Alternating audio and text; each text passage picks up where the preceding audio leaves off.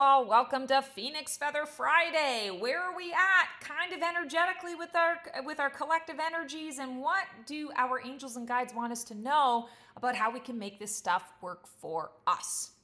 We got the Phoenix jar. Let's pull a feather and see where things are at. I feel like I need to go kind of to the bottom here. There are so many feathers in this jar. Oh, we got a beautiful blue one, peace. Okay, so I'm feeling like this week it's really important, and I want to say right now, it's really important to just take a moment, close your eyes, actually do this right now as we're talking. Close your eyes and ask what part of your body needs peace. And then notice what you notice. Your attention could be drawn to your knees or your feet. It could be drawn to your heart. It could be drawn to your head.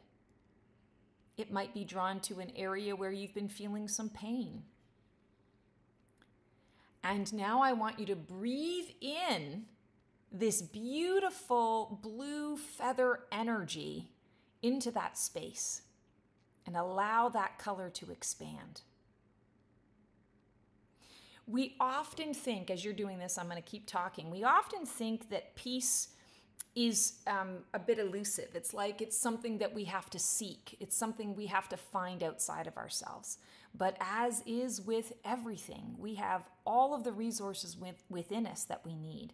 And I feel like this message of peace is coming up and coming through. You can open your eyes now whenever you feel ready.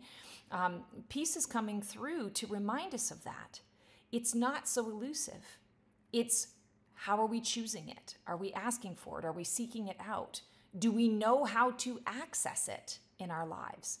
This simple little technique, and I love that it's on this beautiful blue feather because you can use this color and you can kind of like draw it into you. And if you're not visual in the ways that you experience things, just know that peace is coming into your body. It's coming into those spaces when you're bringing attention or bringing awareness to those spaces. It's all about intention.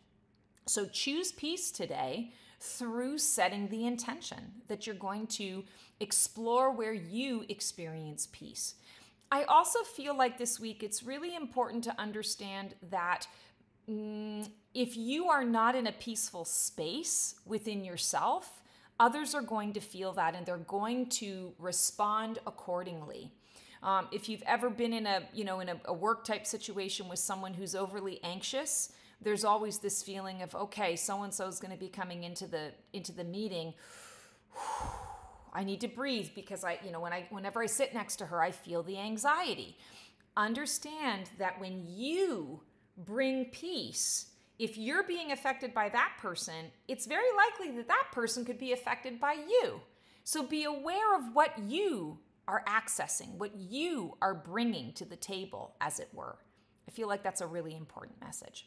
All right, guys, that's our Phoenix Feather Friday for this week. As always, sending you so much love. I hope you transform well.